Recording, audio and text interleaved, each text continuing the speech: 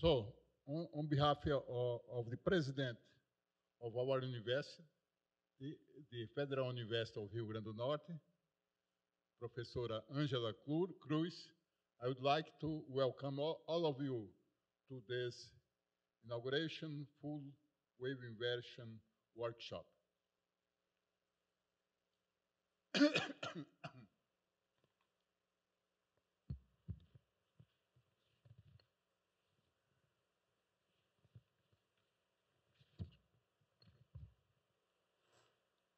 So my warmest greetings to all of you. I consider this moment as the starting point of a fruitful partnership. Imperial College, University of British Columbia, and UFRN are going to join efforts in a process of cross-fertilization that certainly will improve non-linearly our strengths in order to reach the goal. What's the goal? The goal is to advance in the complex problem of full wave inversion. It's really a difficult task. It's a challenge that's defying the researchers from the field of oil exploration for a long time. But recent investigation progress from a few groups, and especially from Imperial College and from UBC, gave us the impression of a near victory. They are making important achievements.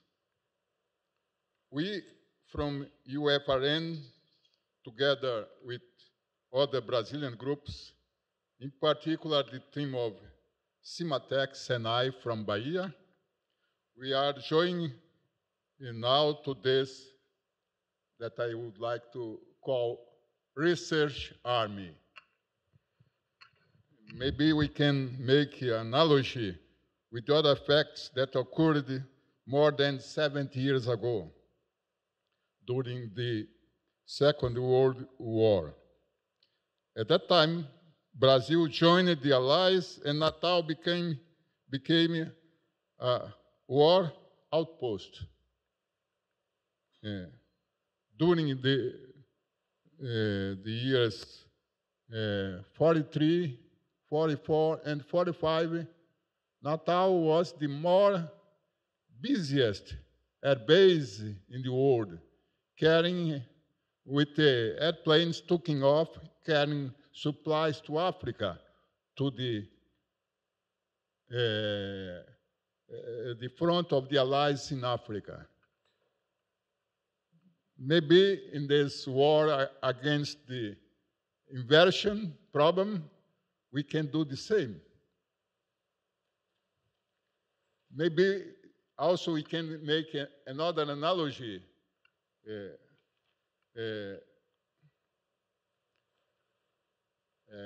Comparing this relatively small problem with the Manhattan Project that constructed the atomic bomb during the war.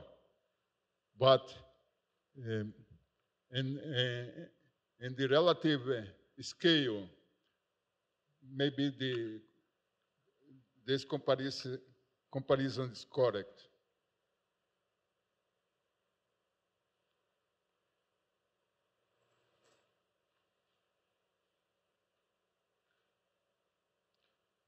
I would like to say that we are fortunate in being in the company of these two leading universities in this field, IC and UBC.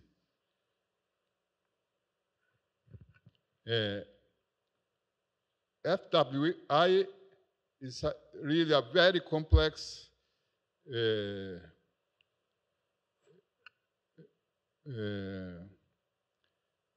problem to solve. And is composed of many interconnecting other problems. We have tackled some of those. I would like to say that we have a lot to learn in the other problem that you have not worked yet.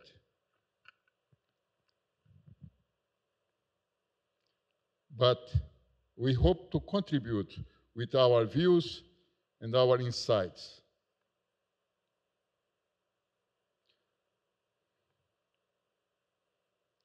In order to reinforce our team, we are trying to gather the best researchers from our university and from other federal universities in this region, recruiting specialists from several fields: physicists, mathematicians, geologists, geophysicists, computer scientists, engineers, and so on.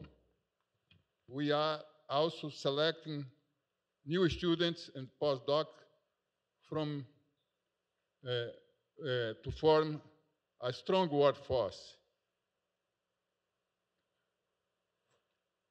Maybe to make this moment more informal, I would like to make some few provocations.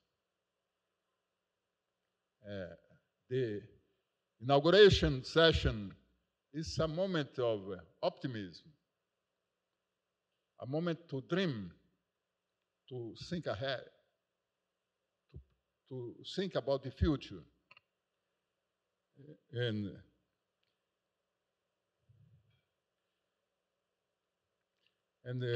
this is a field of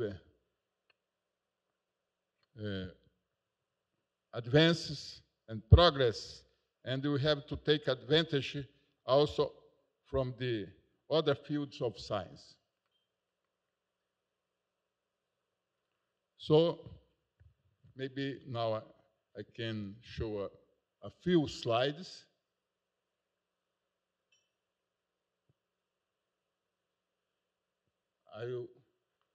To be honest, I have to say that our university is a new university, as most of Brazilian universities.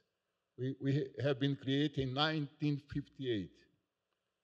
And one characteristic of our university is the vocation for petroleum research.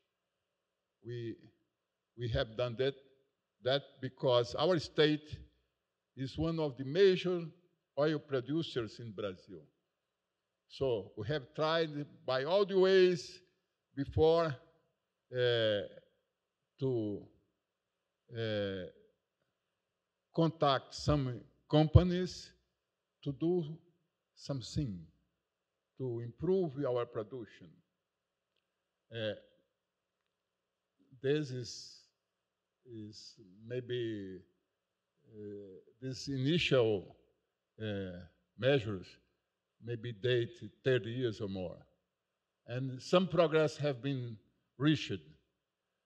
In the year 2000, when the government launched the first round of City Petro for research, our university was ranked second, only after the Federal University of Rio de Janeiro. And now we have many research groups, maybe 50 research groups in the field of petroleum.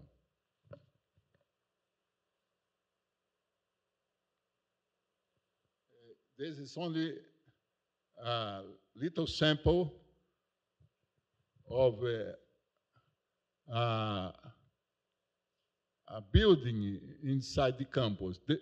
This building houses our group, part of our group. Indeed, we have another lab.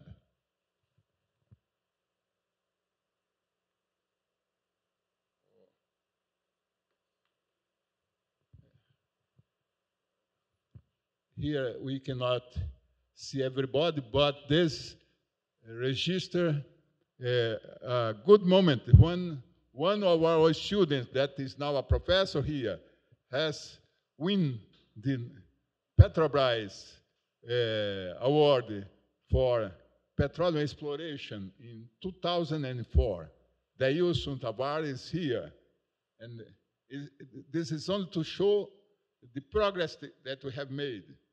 I think that Dailson is in the left side, but by some reason, the slide is bigger than the screen. And now, Felix have to see this picture. He's there. This is the beginning of a good partnership and fruitful. This was a meeting here on this beach, in a hotel in this beach in 2007, called Complexity in the Oil Industry. And by a good coincidence, the two universities have joined to work at that time, UBC and Imperial College. Most of the people from abroad came from Vancouver and from London and are there. Maybe you can recognize some of these people.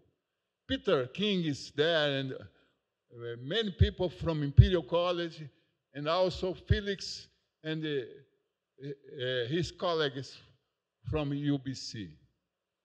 So after that, many meetings have been held here. So this is only to show the progress that we have done.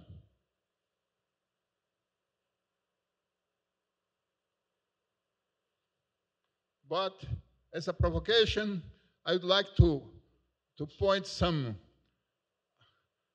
outsider subjects, or maybe different subjects. We like to dream. For instance, I think that in a few years, there will be a viable new acquisition device. There will be a revolution in data acquisition for oil exploration. And we are going to have high precision tomography. And we are going to have also powerful, collimated, and coherent wave beams. And at many frequencies that can penetrate the Earth. And we would take advantage of nanostructure device, very thin at the nanoscale, and capable of working a very hot and under high pressures.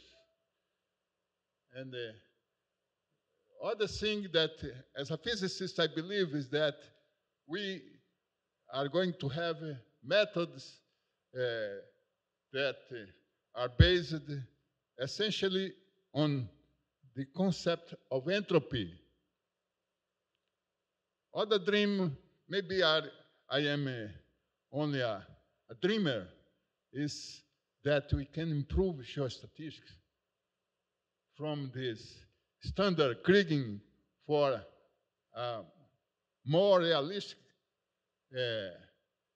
geostatistics that take in consideration the correlations and the statistical distribution of the rocks. And finally, something that's happening now is the integration of FWI with well-logged data and statistical correlations and all other other data that's available. Maybe to go on with the provocation, I would like to show that some of these streams are already next door or next day. Here is one of those. Probably all of you know about. It's called the Laicir, or sound amplification by stimulated emission of radiation. Maybe it's the grandchild of the laser. The laser uses light, but this device uses mechanical vibration, uses sound.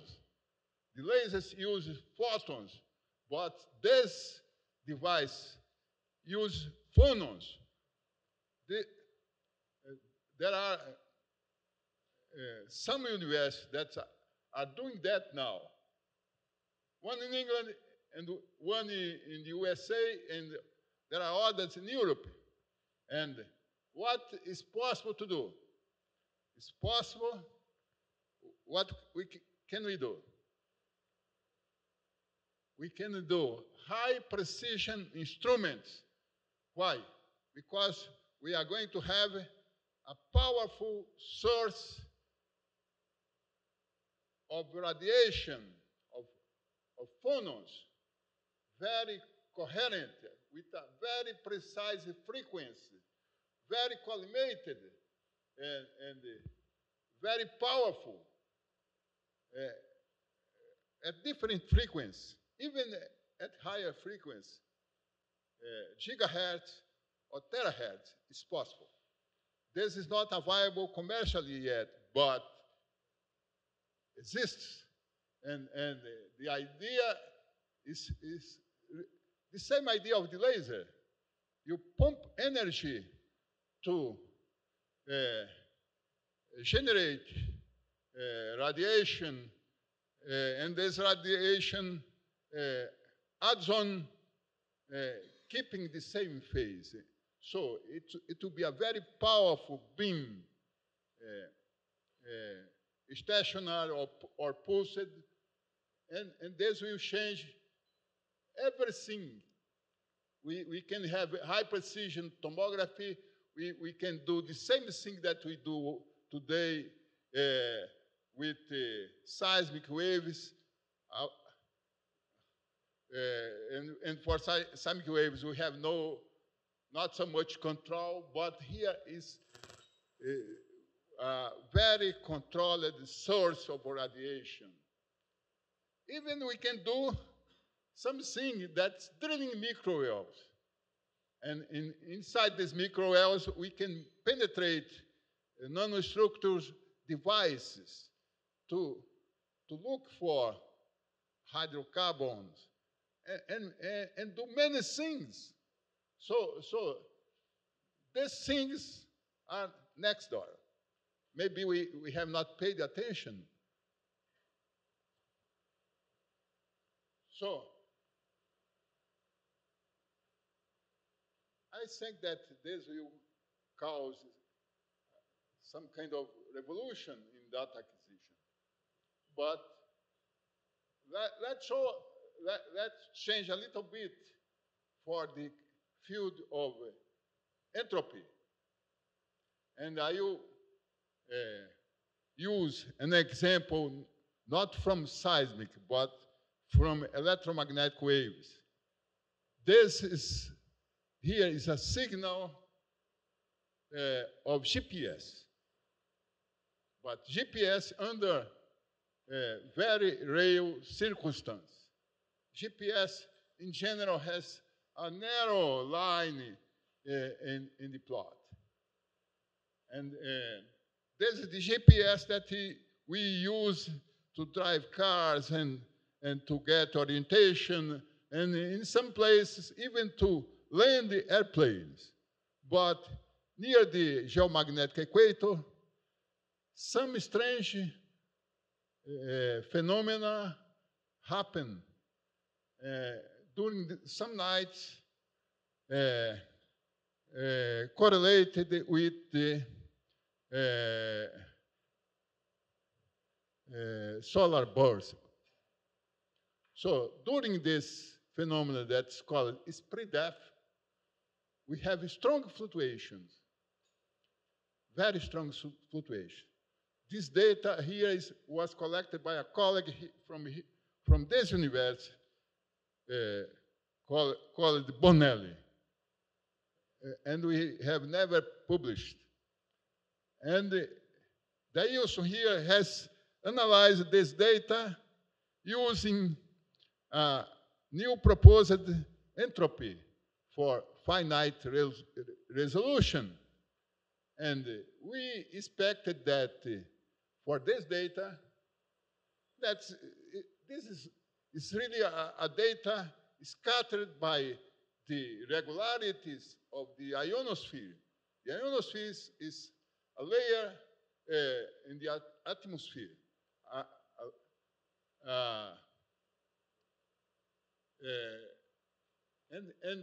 During this phenomena, there is a plasma instability.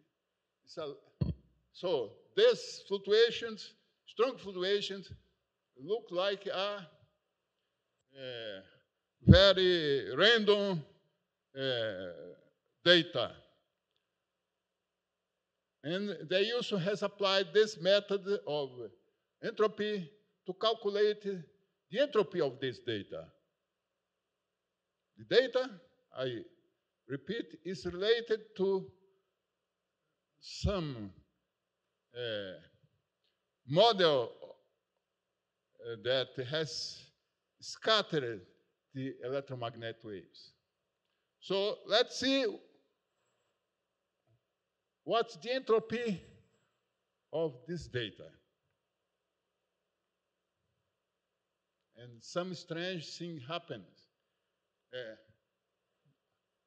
In the region of bigger fluctuations, there was a drop in the entropy, very sensitive drop of the entropy.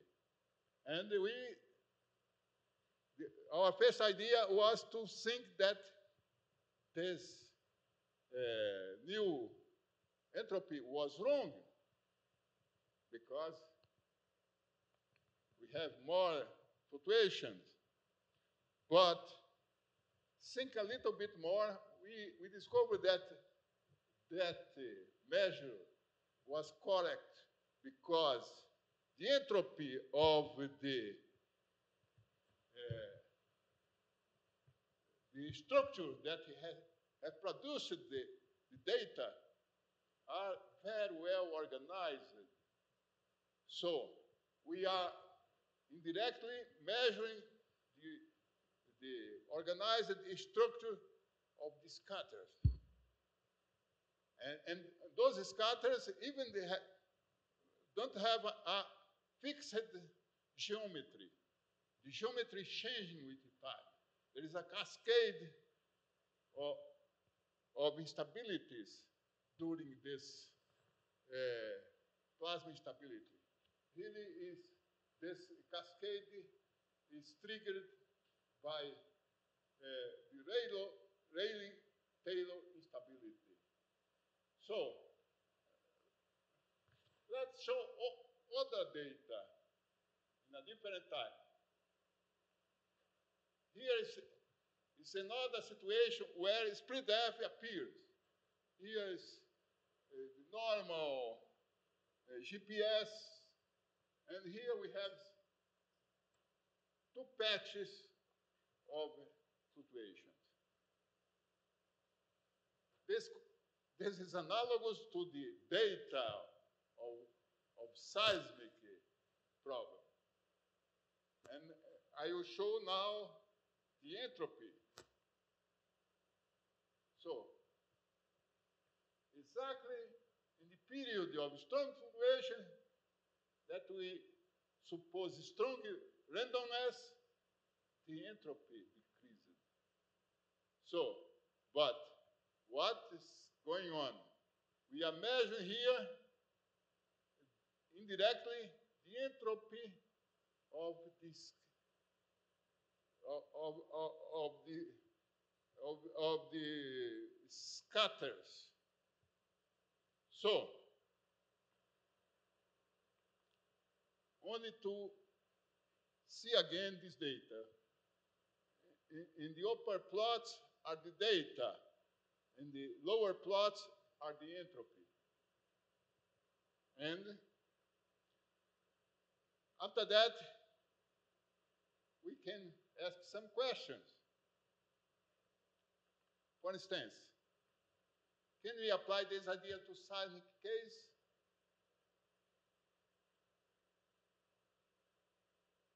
I think so.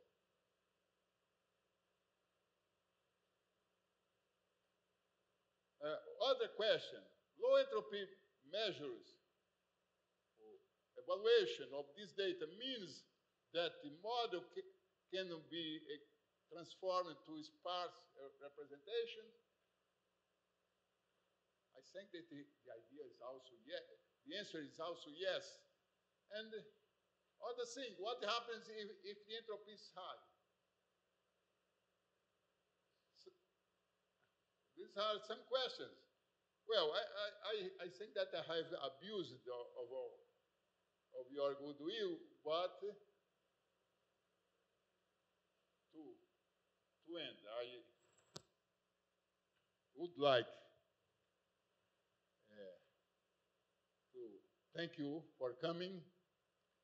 We hope that this meeting will be very productive and that it will generate fruitful discussion and to promote exchange of experience. Also, we want you a nice stay, having the opportunity to visit our tourist points, even the bigger cashew tree of the world, and to appreciate our beaches, to taste our regional food, and to enjoy the hospitality of our people. Thank you.